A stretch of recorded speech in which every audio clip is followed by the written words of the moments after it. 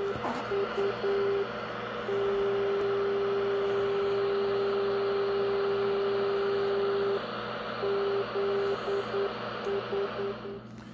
everybody, I'm doing some Longwave reception tests. Now here, the only thing I can receive in Montreal is non-directional beacons. So I'm going to use two of them. And of course, I've plugged both my Icom R30 that you see here on the left and the Icom R20, my older portable, on the right, on the Tecsun AN-48X antenna. That is an amplified loop antenna. It's in the window and it's directional, so of course I've used the directional pattern of the antenna to position it as the best reception for any NDBs that I'm listening to. So we'll see here the difference in reception between the R20 and the R30. So here's the R20 on the local airport beacon on 407 kilohertz.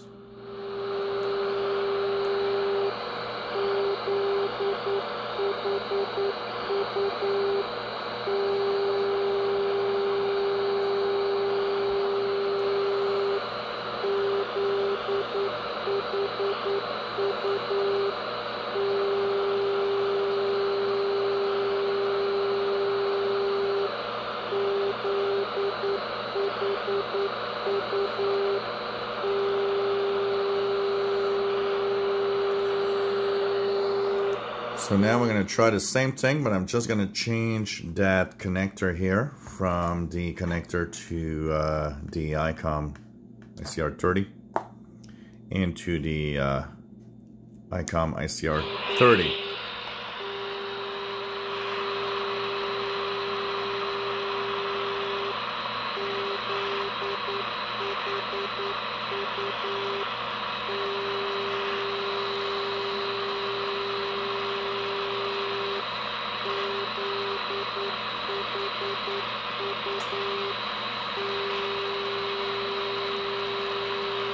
So Longwave reception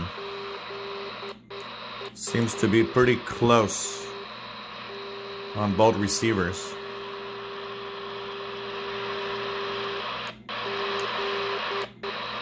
But for some reason, and it's probably because of the audio, sounds a little noisier on the Icom ICR30.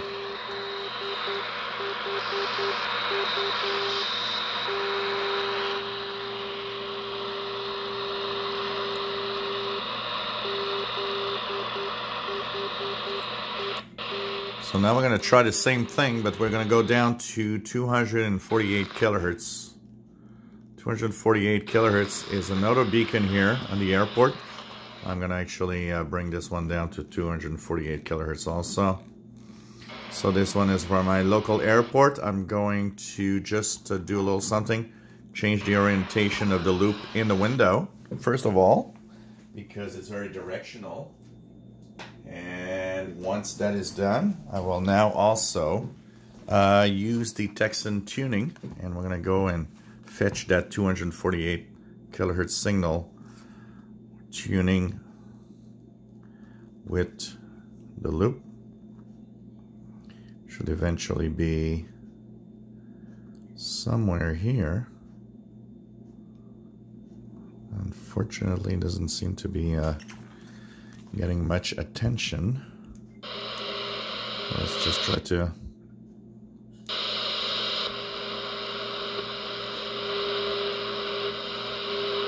it's difficult to get the tuning on the Tecsun loop.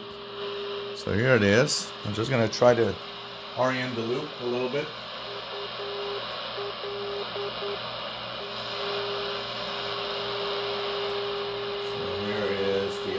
Of the loop to make this the best reception possible. So here's 248 kilohertz Longwave on the Icom ICR30 portable.